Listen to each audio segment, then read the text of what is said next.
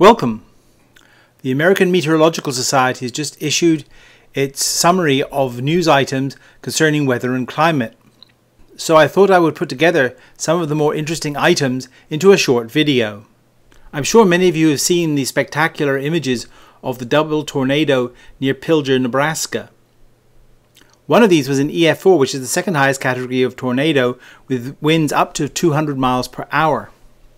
It has been claimed in some report that this double tornado was in fact a unique event. However, looking back over the records, there are many examples of multiple tornadoes. This prompted one of the researchers to come up with this rather interesting rhyme. Big whirls have little whirls that feed on their velocity, and little whirls have lesser whirls, and so on to viscosity. Sorry, that's an inside fluid dynamics joke. To somebody who studies fluid dynamics, that was extraordinarily funny, and they probably just fell off their chair laughing. A report in the Nature Climate Journal points out that extreme weather conditions repeat in the same areas again and again. Floods seem to be the prerogative of Western Asia when there are extreme monsoons. Droughts seem to occur in Africa and southwest of the United States. Heat waves are a feature of Central Asia. And all this is due to repetitive winter patterns that bring the same weather again and again to the same areas. A while ago, the Pentagon came out with a report describing the potential military and political threats caused by global warming.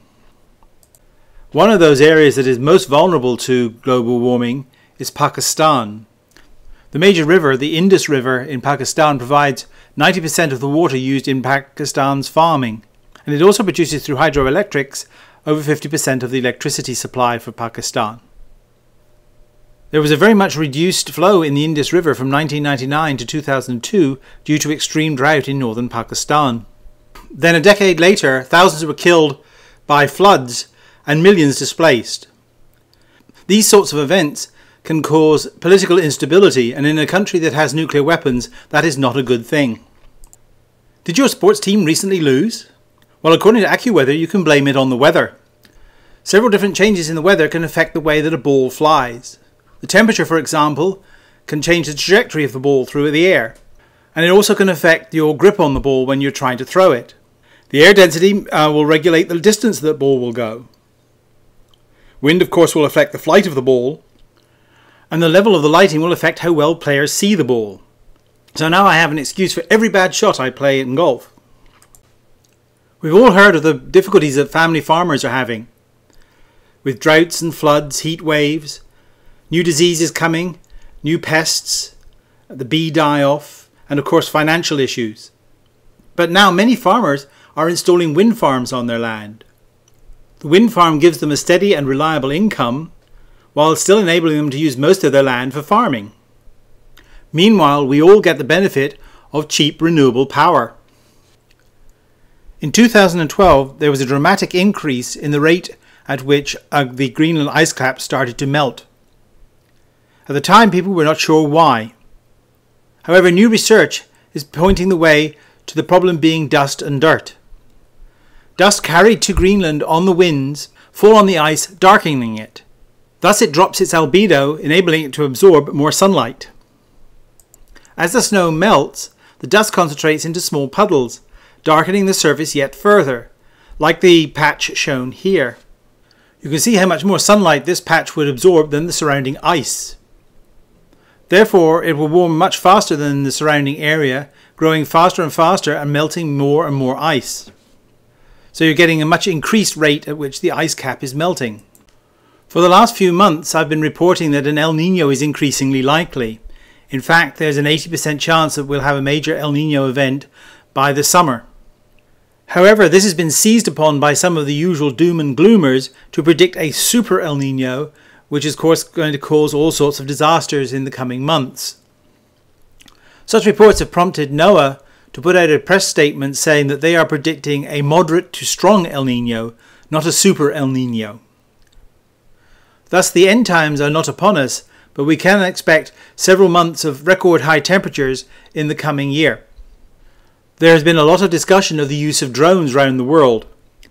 However, they are considering using drones in California to try to alleviate the drought by cloud seeding with silver iodide.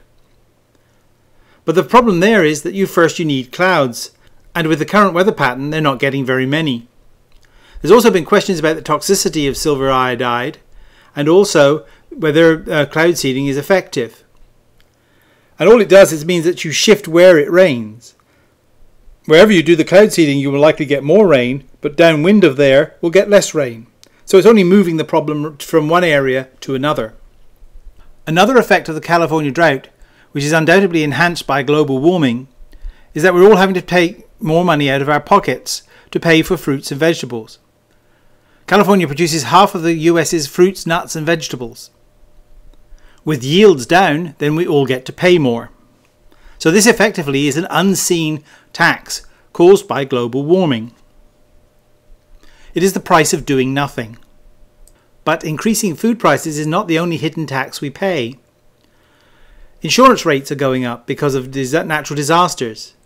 We're spending more in taxes on disaster relief around the country. There's a lot of uninsured property and land losses suffered by citizens. And also there's an increasingly large number of deaths around the world from the effects of global warming. The World Health Organization estimates that about 250,000 people die unnecessarily as the result of global warming. And the longer we leave it, the higher the price is going to be. So wouldn't it be better now to spend a little more to develop renewable energy sources than to continue to do nothing and increasingly pay these hidden taxes? Just a little food for thought. See you next time.